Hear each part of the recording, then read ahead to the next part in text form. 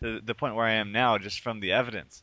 And you look at, talking about how we need to enter this new age, and the age of Pisces, Jesus is represented in the age of Pisces. So ultimately, they really think the deity of Christ is holding us back from the age of Aquarius. Is that correct? I mean, basically, I mean, they would say it that that was just uh, that idea basically needs to get in, that Jesus, his era is ending and a new thing is beginning. And really, what that's going to take shape in is more the people that are still trying to hang on to the old system and preventing this new possible utopia that's dangling on a carrot dangling on a string in front of everybody.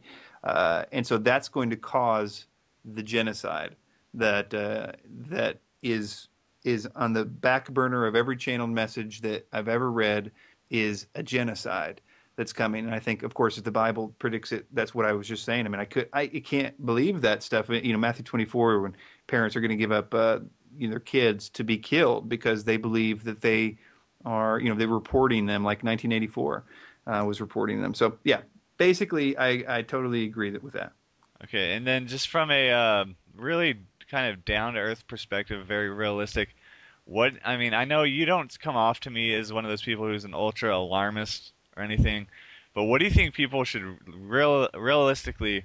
I mean, because I'm pretty. I mean, I know I'm pretty convinced. A lot of the listeners are convinced that there are going to be hard times ahead and turmoil. For the Illuminati to bring about their new world order. What do you think people should do to prepare? I mean, just from your perspective, do you think it should all be spiritual preparation, or do you advocate some sort of maybe some survivalist type preparation? The primary thing for me, and I certainly advocate preparing in terms of any prudent means and things like that. But I am at the point now where I have been absolutely, without a doubt, proven that God is real and listening to me and loves me, and that this is the main thing. When I see this stuff happening, my my instinct is like, gosh, I have God. I don't need this stuff. I have a God that can do anything. These people out here that are going to be hungry and dying, I need to give them my food. I need to go out of my bunker and make them food because I have a way to get more. I have a God. I have some, but they don't. To me, it's like a fireman in a burning building trying to go to wake up a lot of people to the fact that they don't need to be in this alone.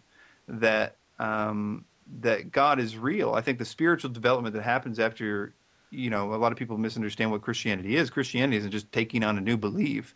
It's a supernatural thing that happens to you. Your life starts to change. You start to love people that and want to help people that you couldn't have done on your own power. That love itself is not of you. The desire to learn about him and the desire to turn away from that bondage of the stuff that was holding you back, the vices and all that stuff. It's not a resistance of it necessarily. It's a taking it away from you. You start to become somebody else, and what do you do when you've become this person that you don't really deserve to be, that you didn't do it on your own. He did it for you. And the best thing you can do at that point, your single-minded focus is other people need to know about this. Other people need this. And so my focus is so little on my personal preparedness. I have a wife and we have, food stored up to, get us through a few weeks, a month or whatever. And so, Berkey water filter, that kind of thing. But the problem I think with building big bunkers and stuff like that, unless, that's something that you feel strongly that you're being guided to do or whatever, that's fine. Obviously, that's a great thing to do. And we need people doing that. But ultimately, that will just become this dark thing in your life. It will be your God in a lot of ways. I mean, it's the thing sustaining you. It's your only hope. If somebody comes and tries to take it, you will kill for it. I mean, it becomes this terrible dark way to go out, as Yeah. opposed to living for something and dying for something. Now, I won't say it's all roses being Christianity. In fact, like I just mentioned in Matthew 24, Jesus is quite plainly saying, they're going to kill you because of me. I mean, they're going to deliver you up and they're going to kill you. What's coming is like nothing else that's ever came. He was pretty honest with us. I mean, I got to say, but he's also, when you get to know him, he's a good God that loves us, and not only loves us in the next life, but loves us and takes care of us here. Yeah, and that's important. I mean, just the reason I brought that up was I know me, and then obviously a lot of the listeners. It's like when you start to really look into this stuff and you find out the plan of the Illuminati and how absolutely dark and bleak it is, you can kind of get that run to the hills type, feeling, that just want, fight or flight, just trying to just do whatever you can to survive. But ultimately, I think, yeah, it does come down, to faith in God. I mean, because like they say, times are going to get hard, and I really think I found, that saying, "There's no atheists in foxholes." We're going to start seeing that to be more true as things kind of start to deteriorate. People are going to, get back to their faith, basically. And trust me, this isn't a type of pacifism because if all the things that we're finding out, how scared they are about this power that Christians have, the authority that Christ has given them, that's what they're really scared about. That's the weapon that they do fear more than anything, and that's why this genocide is coming because it's the one. Because once they get that out of the way, the rest of you guys are going to be easy targets. The Bible calls Christians the salt of the world. We're preventing the inevitable decay of this world in the same way that salt prevents the decay of meat. He's scared to death, Satan, of this power. It's the only thing that can stop him. If you've ever dealt with a demon, that becomes very evident that they are absolutely terrified of the authority of Christ in a Christian, and they aren't scared of a single other thing. When whatever goes down, it's going to be one of the darkest, most demonic things in the history of the world. That's what's coming mostly. As we talked about at the beginning, this thing has been spiritual from the very beginning. Everything that's been set up has been a spiritual agenda. Right out in the open, it's been a spiritual agenda. It's right under our noses. There is a general behind the spiritual agenda. And what are we going to use against a spiritual enemy? Huh? I mean, do we have weapons that we can use against them? The real weapon that they're scared of is not flesh and blood, and the real weapon is spiritual. So, in Ephesians 6:12 is a good version of that. Pick up your Bible, check it out. Yeah, yeah, I've been coming to that same conclusion more and more. It comes down to ultimately a spiritual warfare. But so as far as things to expect, things to come, I know Russ Didzar talks about um, these sleeper cells, which are the sleepers, the Black Awakening, which is, I mean, if that's not extremely frightening, because if people, if you're not familiar with who he is, first off, I would check him out. He has some of the just mind blowing stuff. If you go to, I believe his website is shatterthedarkness.org and Net. net. Okay, I'm searching it right now. But yeah, so what he does is he is actively involved in spiritual warfare. And I can tell you from a personal perspective that it is real.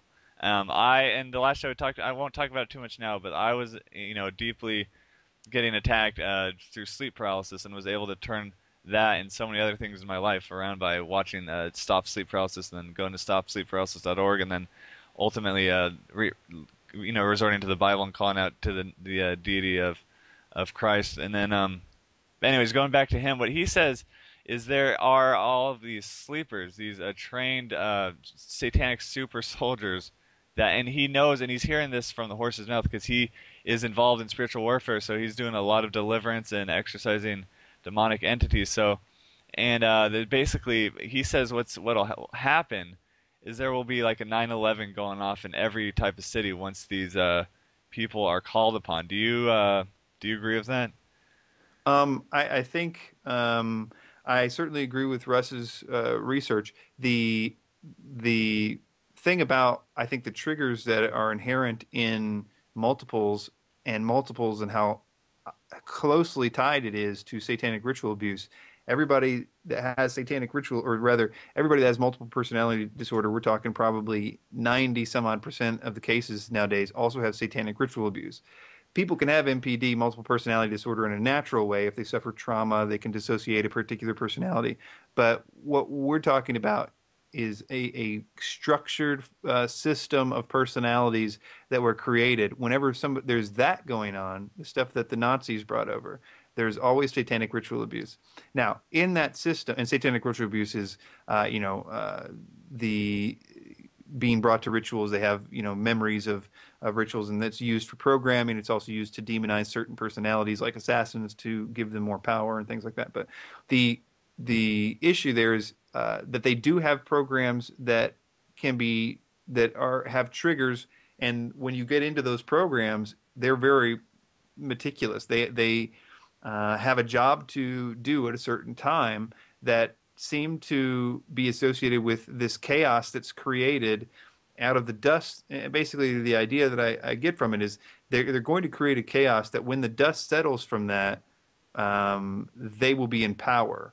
And they call themselves the soldiers of the Antichrist. So it's kind of part of this order out of chaos thing.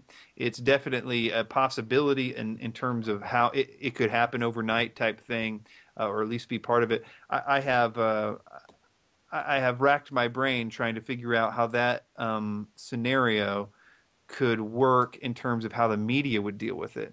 Be, because I can't think of a excuse that the media could have that all across the world everybody starts going crazy, unless it was associated with what I mentioned earlier, the alien thing. Yeah. Because I think we were set up with the Rockefeller thing to because in Orson Welles and that whole thing when aliens have landed and people jumped out of windows and killed themselves and acted crazy. I think there's a precedent set in the minds of people that if that happened, there would be just mass craziness and chaos and people going crazy.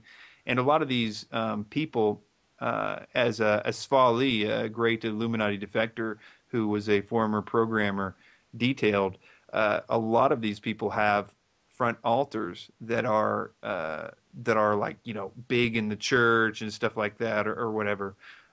So basically, what I'm saying is that there could be something like that where they could be blamed on Christians going crazy and ended up doing all this stuff. But I have absolutely no idea how that could play out. But I do agree with them that they seem to have these programs. And the other thing about triggering multiples is um, a common way to trigger them is through, code words or whatever. You call up a certain personality, let's say they have 30 personalities and you're looking for the assassin personality and you're the handler, then you've got a certain trigger. It could be, well, it's probably a number of triggers. One would be, something to do with a word or something, but there's also tones. They can get a call and it'll be a tone that will call up certain altars and then but anyway, so that's the scary thing is that there seems to be an idea that a trigger can go out in a different frequency.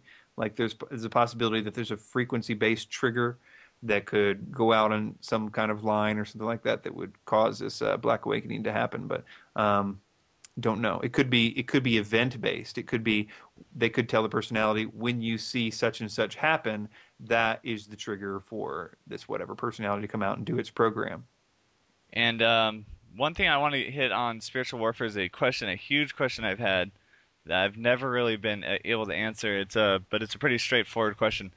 So if there's this spiritual warfare, which I've had evidence of in my own life, and you can just see it, you can see it within yourself, and also within yourself, you can see it on a grander scale within the world. Just these two opposing forces.